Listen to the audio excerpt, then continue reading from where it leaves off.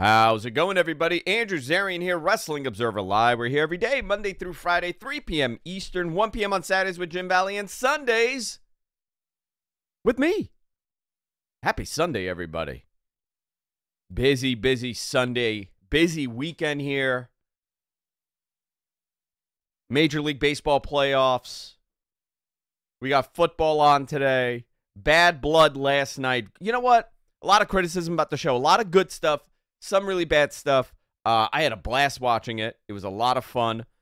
We'll talk about that, obviously. That Hell in a Cell match was something. We got the return of Dwayne at the end of the pay-per-view, the PLE.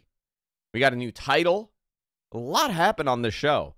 It was a great Kevin Owens attack on Cody Rhodes. I thought that was really cool, how they shot that, how they did it. The big story throughout the week, and we're going to cover this, AEW WBD rights deal is announced. They announced it on Wednesday at around 4 p.m. I got the latest, and I got the details on that, and a preview to Wrestle Dream that's coming up next week. Could potentially be the final Bryan Danielson match for a very long time. I want to get your thoughts on this. Hit me up on X, at Andrew Zarian. Message me. Let me know what you think of everything that we're going to be talking about today, because there's so much to go into. I found this pay-per-view that happened last night to be, if they could do a 6 to 9:30, man, that's a sweet spot. Let them run whenever the UFC is running. That was incredible for me. Now, if you're on the West Coast, I don't know. You might not want to watch wrestling at 3 p.m., but for me, at 6:30, it was perfect. But I was very conflicted. I had the Mets on. I had to watch the pay-per-view. I had like 18 screens going. We're going to talk about all of this and a whole lot more when we come back. Wrestling Observer Live here on Sports Byline. Stay tuned. Wrestling Observer Live here on Sports Byline. I got to tell you, yesterday was a chaotic day of events for me to watch. MG, my producer, was in the group chat that I have with the boys, and we were all showing our multiple screens going. We were all, he's a nice Michigan boy from Detroit, and I'm so sorry, MG, our producer, for your Tigers loss yesterday. Yeah, it's okay. But, you know, we support each other. I was supporting the Tigers yesterday. Not necessarily my team, but I love an underdog.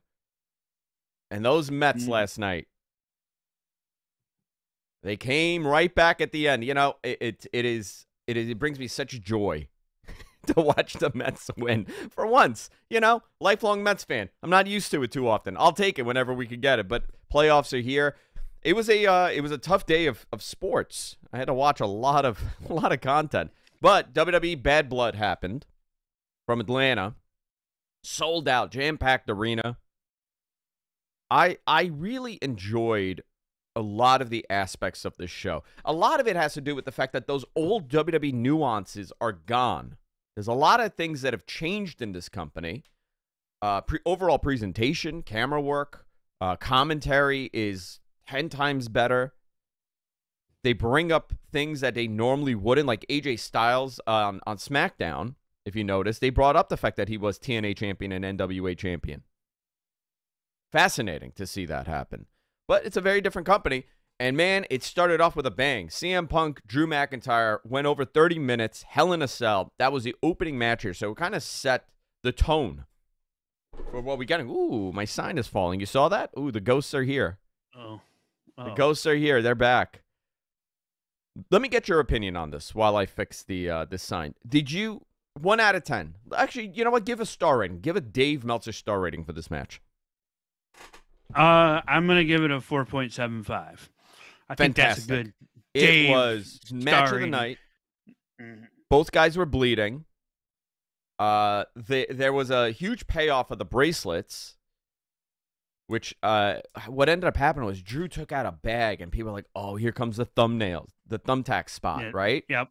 And it wasn't. It was the beads from a bracelet. Those friendship beads that you can buy.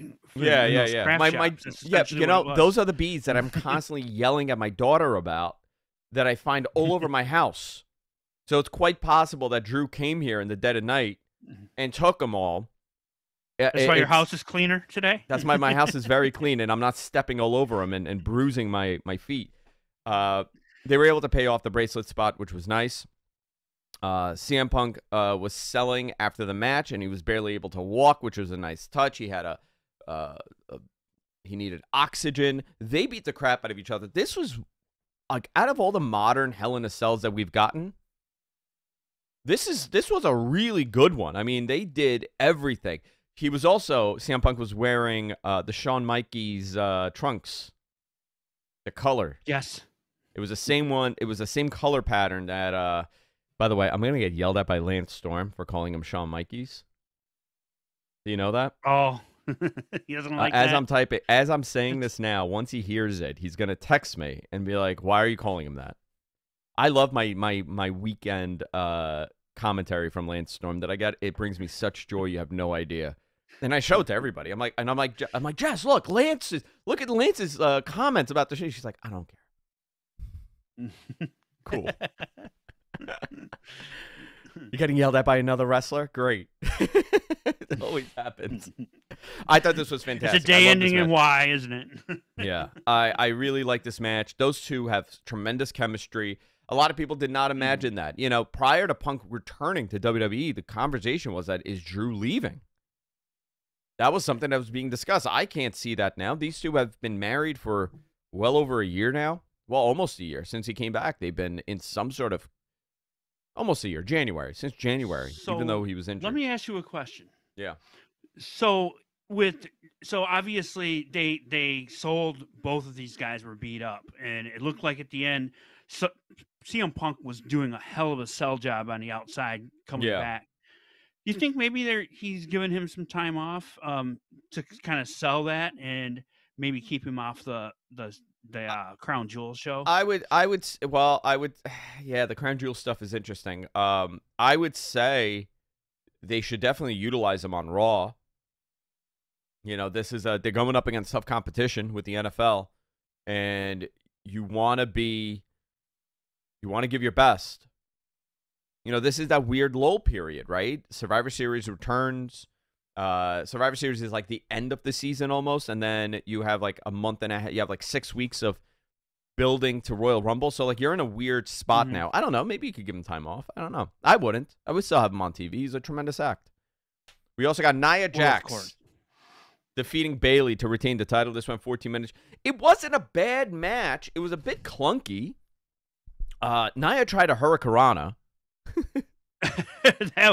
The star of that spot was Corey Graves attempting to save whatever she did. It's like her momentum. She turned her hips, and her momentum caused Bayley to flip out of the. I'm just like, what? Yeah. They also did a lot of shenanigans. Like Nia would get knocked out on top of Jessica Carr, the referee. And this allowed Tiffany Stratton to come out and tease that she might cash in. And then Nia did her best Undertaker impression and did a sit-up. Yeah. All right. They did a lot of shenanigans. Yeah. I don't know for sure. This Crown Jewel show might be where that all goes down, but that's for another day. Yeah. Yeah, we'll talk about that. Damian Priest defeated Finn Balor. This went almost 13 minutes, 12:50. This was a fine match too. I felt like there was no heat for this. Like something was missing, and those two performers are exceptional.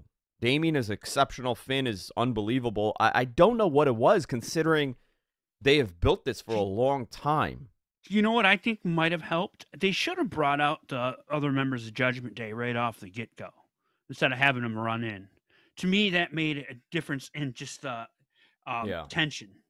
Well, this was a run-in heavy. There were a lot of run-ins. Pay-per-view, yes. Yeah, there was a lot of stuff happening. Again, it was a nice quick one, though. I'll take it. After this, we got a Triple H announcement. Triple H comes out. There's obviously a title in the ring. It's on a podium that says Crown Jewel on it. They announced a new title to be defended at the Crown Jewel pay-per-view. Both men's and women's champions from each brand. Their current titles are not being defended. It seems it's just something for Saudi Arabia. You know, when I saw that belt, I was like, my father walked in to the room. And he's like, my God, look at that chandelier. You need to have one in living room. I was like, Dad, it's like, he went back. He had PTSD of his time in Iran. He saw all the gaudiness in the lighting fixture. It was, you know, like my father was like, my God, look at that. It's so beautiful. I'm like, it's so gaudy. Why don't they do more of those things? I'm like, what? Bring out chandeliers and give them away. I'm like, Dad, it's not a chandelier. It's not. It's a title belt. It's not a chandelier. It's a title, championship. So they're going to, seems like what they're going to do. So you're going to have champion versus champion now? Champion versus champion. But and then one person is the crown jewel champion. The supreme leader champion. Yeah. So you get that for a year, and then it's Owen Hart Cup. Pretty much. Yeah. All right. That's cool. All right. But, I'm cool with that. There's not a full tournament. Yeah. You know? But we did get something here. So Gunther comes out, and we'll pick up after the break here. Gunther comes up, and he would interrupt the spot for Goldberg. You know, Goldberg was outside. He starts berating him, starts insulting him. Goldberg jumps the barricade. There was a great line about him being a one-trick pony. And it may be leading to Goldberg and Gunther. But also Sammy came out and ran. Listen, we got to go to a quick break. Wrestling Observer Live. We'll be right back after this. Wrestling Observer Live here on Sports Byline. I ran out of time. I got so excited talking about Bill Goldberg and Gunther and Sami Zayn that I forgot what time it was. I do like that he was in the ring. Goldberg got in, and he goes, "You're next, boy." So, I mean, I guess we're going to get a Bill Goldberg match in maybe Saudi Arabia. Maybe not. Maybe Survivor Series. Well, currently it can't be Saudi Arabia because he's the way it's going. He's booked in that. So maybe afterwards. Maybe Royal Rumble. You know? Oh dear. That'll be something. I don't mind seeing Bill Goldberg now. I really don't. I get what he's doing. You know? He comes out and goes, bah, bah, bah. He does that. He kicks something. He bashes his head on the wall, and then he leaves. That's it. All right. If anything over 6 minutes, he turns into a pumpkin. Keep it short. Yeah. You can give me a short match, and I'll tolerate it. Me too. Yeah. We got Women's World Champion, Liv Morgan, Rhea Ripley. Now, this was fascinating. So Dominic's my daughter loves Dominic Mysterio. Okay. She was booing, boo to Rhea. She loves Dominic, okay? And my wife turned around and goes, you know, it'd be really funny. I said, what? He goes, if he tries to leave that cage and he somehow gets tangled and he falls, but he's like suspended and Rhea beats him like a piñata, okay? And I'm like, that is the most dumb thing I've ever heard in my life. He's not going to be beaten like a piñata, okay? And what do? They beat him like a piñata. She actually called that? I swear on everything. She goes, oh, that'd be a great thing to do. That'd be really funny. I'm like, no. And I'm like, I'm like Dave Meltzer booking now in my head. I'm like, actually, I don't think they should go in that direction. I think they should go in this direction. Like, I'm taking it like serious. And that's literally what they did. And my kids are like, Mommy was right. I'm like, you could go right for them. She should go up to Connecticut. The funny part is he never stood up. They had that plan the whole time. Yeah. Why is he not standing up? Other than they're saying he's scared of heights. But you're already in the cage. Why wouldn't you stand up? Oh, it's because he's going to shimmy out and dangle. So he dangled. Rhea got a kendo stick, beat him with it a little bit. Said it's for her birthday, right? There was a logic hole there. Why did she tell the ref? And the ref, he goes, I need 1 minute to go beat him up. Do you mind? Yeah, I don't know.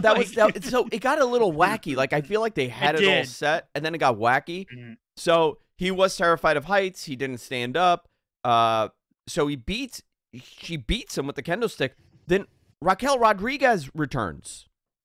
So a lot of people assumed that she would be returning. Lays out Rhea. The bell rings. She puts Liv on Rhea. Raquel puts Liv on Rhea. And like, there's no count. It seems like what ended up happening was the referee called a DQ, and he should have missed it somehow. I don't wonder know. if the only thing I can think of is he went outside because there was something wrong. He thought with what was going on with Dominic, and maybe he went there, and because he was in front of the attack, he felt like he had to make the DQ. Or maybe when they booked this ending, they thought that it would be a no DQ match. Yeah, and it wasn't. It should have been. I mean, I don't know. It really kind of should have been with that. But you could see it in Raquel's face. She's like, crap, something happened. Mm-hmm. Yep. So then she just pulled her off of. She just pulled her off and took her. Yeah. So I guess maybe she's part of her Judgment like a Day baby now. Yeah, maybe she's part of Judgment Day. Mm-hmm. I like that. I like having Raquel there as the muscle. She's impressive. Good size on her. Roman Reigns and the undisputed WWE champion Cody defeated Solo Sikoa and Jacob Fatu. This one 25 minutes. This was a fine match. It wasn't like a, it was a main event tag match that WWE does. A lot of chaos. Both Roman and Cody got these over-the-top live musical entrances. Cody had a marching band and cheerleaders, while Roman had violins playing him down to the ring. He had like the Philharmonic from Atlanta. He had like the Philharmonic or something. Yeah. Just the presentation is so good, right? And Roman he was so tan. He looked like $1 million. I had tan envy. That's a lot coming from you. That's a lot coming from me, considering I laid out in my yard in 68-degree weather just so I could get a little color. I liked this match. I liked it. Cody would end up taking out Jacob Fatu. I think Jacob Fatu's the guy. Yes, I want to talk about that. Like, he is so menacing and dangerous and scary to see. People don't look like Jacob Fatu. Everybody's so clean and so, like, he's violent looking, which it is exactly who he needs to be. The best part about him is the timing on the no-sells. He has that timing that makes it even more menacing. Yeah. You know what? You're absolutely right, because it makes him into a monster. It makes him into a monster. But Cody would take him out, putting him right through the table. The Tongans would try to get involved. And then there's a hooded character that appears. And you're thinking, oh, who'd you think it was? Who'd you think it was? Could it be? I actually thought it was Jey Uso.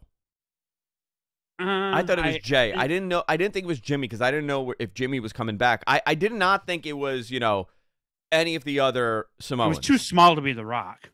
It was way too small to be The Rock. He was way too short to not be Hikuleo, right? Hikuleo's a tall boy. Zila, but I don't think it was going to be Zila Fatu. I honestly, I thought it was going to be Jey Uso, not Jimmy, but it was Jimmy Uso. He comes out, so it turned out to be Jimmy Uso. After Roman and Jimmy were leaving because they had a big moment, I'm trying to place the timing. So Jay comes in, helps out Roman. Jimmy and Roman are leaving. Yes, after the match, they had won the match. Okay, after the match, the Bloodline attacks Cody again. Jimmy then starts talking. Then Roman saves Cody. Right, it got so complicated. You see, this is the problem, right? It got so complicated. Mm-hmm. And then the show's about to come to an end, and the music hits. And it's Dwayne. And he has his title belt, which I don't get why he's walking around with that belt. Isn't it almost like he won the title at WrestleMania? He was supposed to win the title at WrestleMania, disappear, and now he's coming back with the title? Like, it's almost like I just think it's a prop. They just... It is a prop. It is a prop. But I mean, it's weird. It's weird that he gave himself a title. I mean, I know that Muhammad Ali's widow gave him that. Apparently, that's gifted the story. him. Yes, right. But listen, I'm gifted a lot of things. I'm not walking around with them. I'm not walking around with my trophy. Okay, fine. But now, where does this go?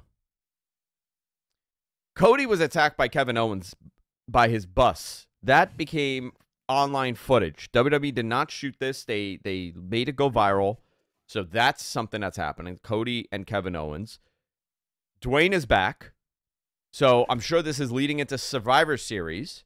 So here we go. You know, the Bloodline feud is going to most likely be the War Games match. Did you have a chance to see the Instagram video that The Rock put out like minutes after the show? Where he's drinking the tequila? Yeah, he's drinking tequila and he gave praise to everybody, but then he said, "I really don't like your." He was going by the trucks and it was a Dusty Rhodes photo, and he goes, "I like you, but I don't like your son." So clearly, it's whatever's happening is going after Cody. So yeah, I mean that's going to be the match, like no question about it. That's going to be the story there, which I want to see. That's going to do major. Look at it this way, right? You have Rock coming back, you have John Cena coming back. You're in WrestleMania season. You're in Royal Rumble season. You're going to have a great War Games match with the Samoans. You know they have a nice couple months ahead of them with some interesting programs. Now the question is, okay, where do you shuffle CM Punk? Where does he fit into this?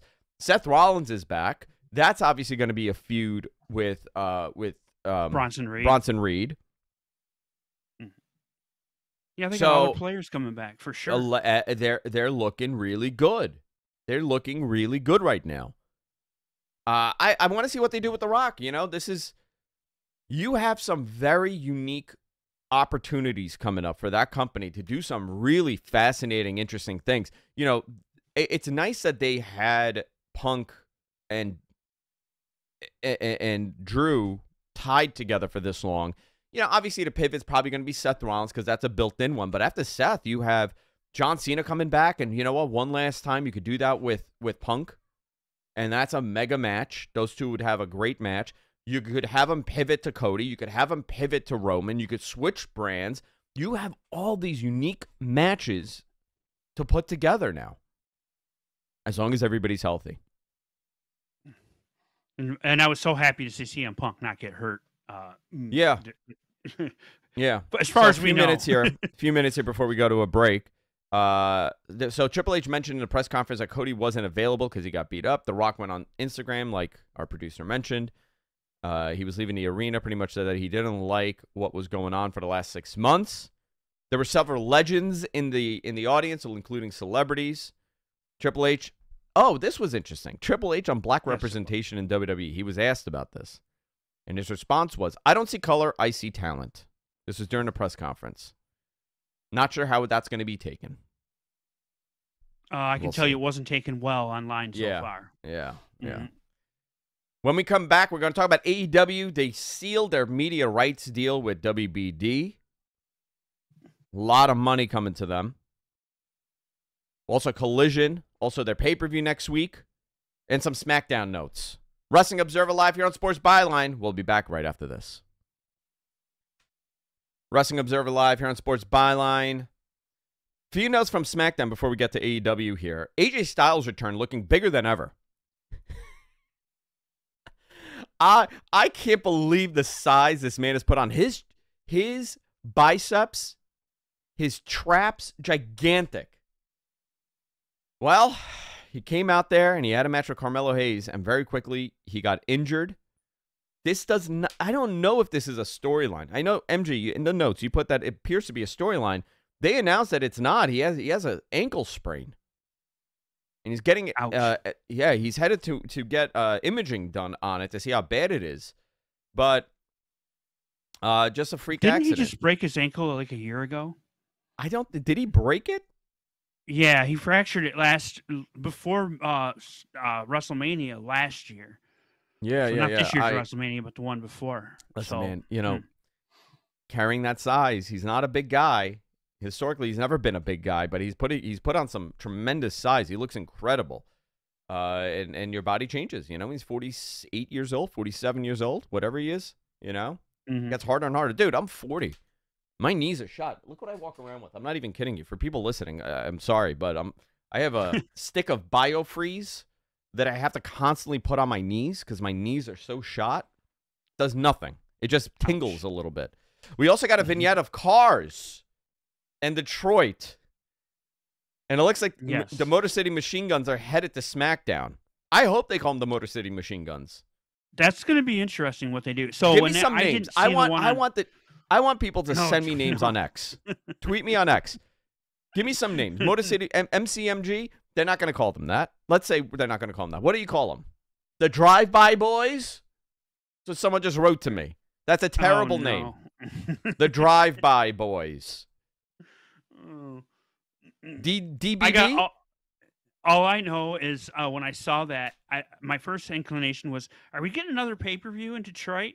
Yeah. And because they showed Ford Field, and I was like, and this was yesterday on the pay-per-view, and then it occurred to me this is what it was. It was for these guys. AEW WBD media rights deal was announced on Wednesday. This got pushed back every hour. I was getting a message by people. I did not. Some people on Twitter messaged me and they're like, hey, when did your embargo end? Did you have an embargo on reporting them? I'm like, dude, I never had an NDA. I never had an embargo. I was never told a number outright. Around Tuesday, I started hearing a number. I heard 170 and above. Then a report came out. Variety magazine. Are they a magazine anymore? Variety. Put out the story. They got the first dibs on this, and I guess that's why AWPR was trying to time it. They broke down a lot of the information here, but their number was off. They said their source reported 150, and then there was a correction that was done. I'm assuming that somebody got a hold of them, is like on the AEW side or WBD side, like, dude, your number's off because this is $185 million a year. Report? It was that Puck News Report, correct? No, no. The Puck, the Orand reported 170 and above. He did say that. Okay. And that was the number that was, again, you have no idea. You know, I've heard a billion things from, you know, they were going to get $1 billion, which was, I mean, I guess you could be close if you're making, you know, whatever, but I did not see that as a legitimate report. Some are assuming that WBD has a piece of AEW, and I find that to be very interesting based on things that I've heard and people I've spoken to. But here's the deal. It's a 3-year agreement with a 4th-year option. Major boost in the 4th year. It's worth $555 million over those 3 years, an average of $185 million per year. Again, they don't get paid the same every year. Starts out lower in the middle years, probably hits about 185, and then it goes up after that. 3rd year will go up from there. The 4th year would be way up, like I said. It's presumed, which it is, it's including pay-per-views in that figure. This is from Dave in The Observer. Dynamite and Collision will remain on TBS and TNT. As I reported, there is no information on Rampage. Rampage is going to be gone. This is from months ago. Those shows will also be live streaming, simulcasted on Max, much like how the NBA does things. So you could go on the Max app. If you have the Max app, you don't have to get cable. And baseball. I watched my baseball game. I watched my baseball game on Max yesterday. So you know what? I should have tried it looks that. Different. Does it look better or worse than TV? It was weird. It was not as bright, but it was clear. If that makes any sense. So I watch on YouTube TV, and I hate watching the Fox games because it's 720p. The Fox games, right? But they use that 4K wacky camera to celebrate, much like how WWE does for the So I don't understand. Like, where can I watch this at the highest level? I can't. Right. 720. And I don't care. Max, listen, I worked in technology for years. I worked in IT for years. My background is in technology. I don't care what you tell me. In 2024, you can't tell me that 720p is as good as whatever.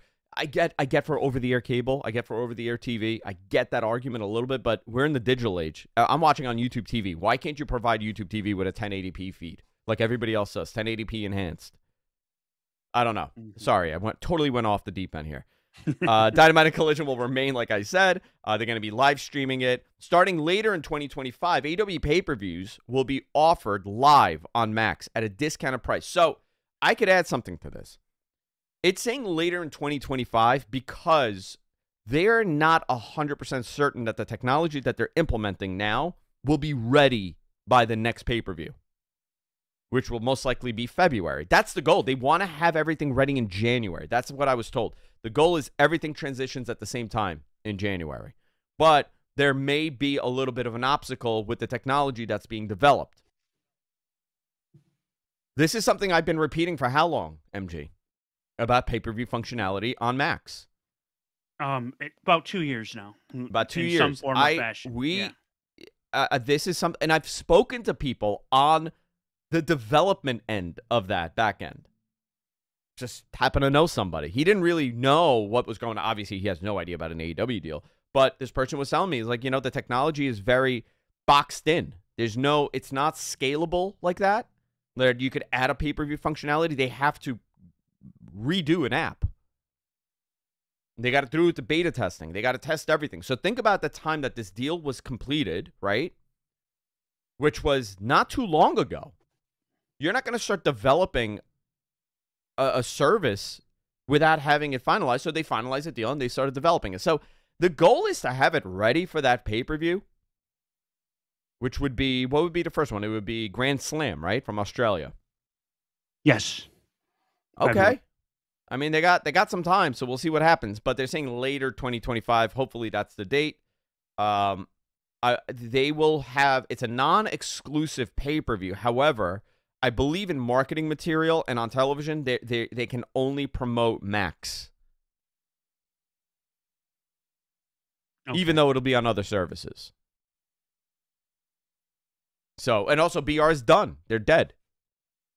End of life. So where am I ordering this pay-per-view now? Triller? Triller, I think is where we're gonna have to point ourselves. Yeah.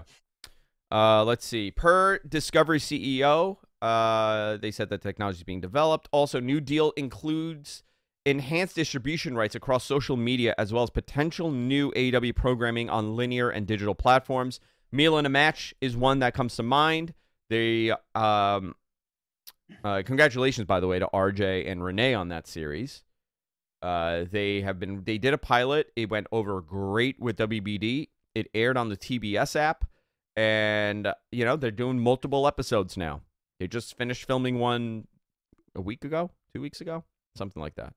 Or a couple of them they filmed. A couple of them, yeah. So that's an example of other programming. Another one that I know people want, and I have no way of confirming if this is going to happen, if it's not happening, but something that people have really wanted was a studio-based show, much like a prime time. Multiple people like with an AEW. Show? Like a recap, like how it used to be with primetime. Yeah, like a sit down, like different vibe. They have a lot of unique ideas. Certain people in that company. Nothing is formalized or anything, but another one would be. Do you remember those late night, like they would have like sleepovers, and it was Heenan and it was Tony Schiavone. I forgot what it was called. That's also an idea, right? Like something different, something cool like that. Great. You know what I want?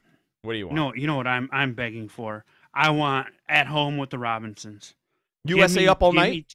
I'm a big fan of with Rhonda Shear. That's what I want. No, give me Tony and Juice at home. Oh my God! Great. Tell me that wouldn't be awesome. That'd be great.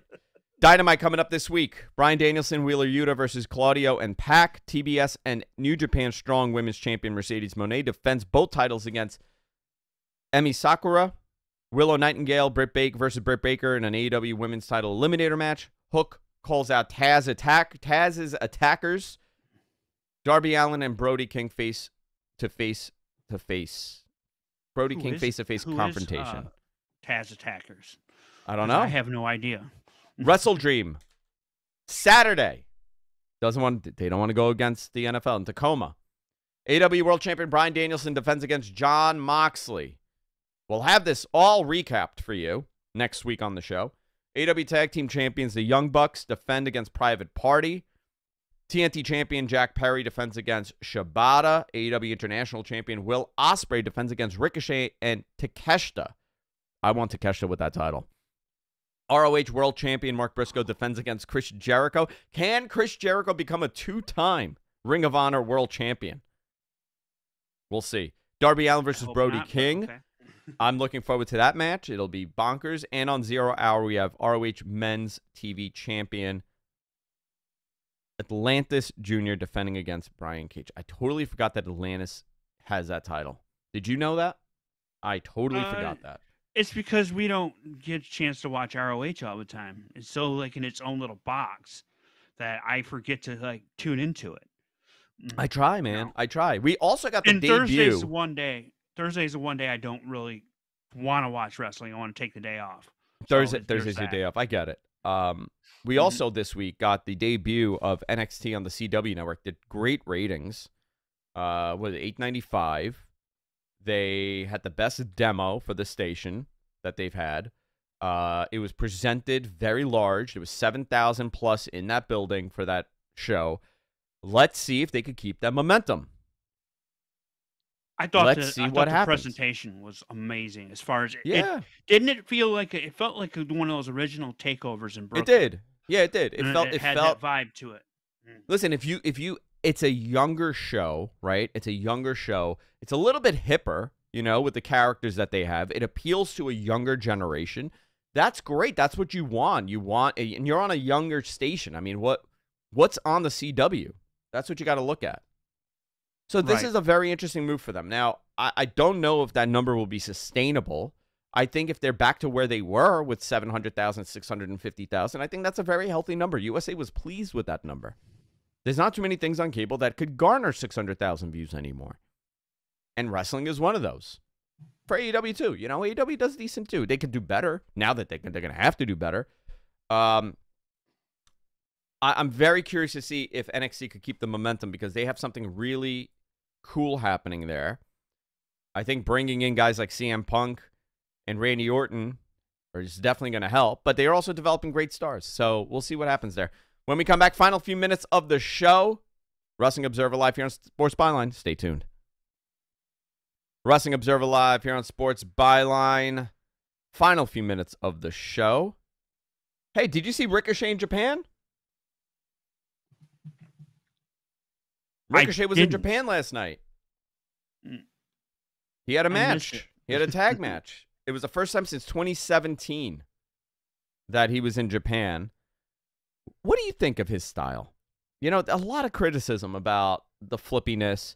I'm fine with it. Like, you know, everybody has a different style. I don't necessarily love every style of pro wrestling. I don't love every style of, you know, like I have a specific style that I really like, and that's like the Danielson style. Right. My whole thing on his style is it's got to make sense. You can't just flip to flip. You know what? I get it, but you know what? There are certain people that really love that, and that's great for them. And that's the thing about pro wrestling. That's the amazing thing, right? You could watch all different styles of wrestling and appreciate it. You know what? Is it too many flips? It's not my style. I don't like it. I also don't like death matches. But I could appreciate a really good one. A really good story. Yeah, whatever. I think I'm interested to see what he'll do in AEW. Also, news came out, Bobby Lashley signed with AEW. The Hurt Syndicate, the Hurt Business, is back in action. I'm very curious to see what happens with that and who they feud with. It's obviously leading to something with Nana and Swerve.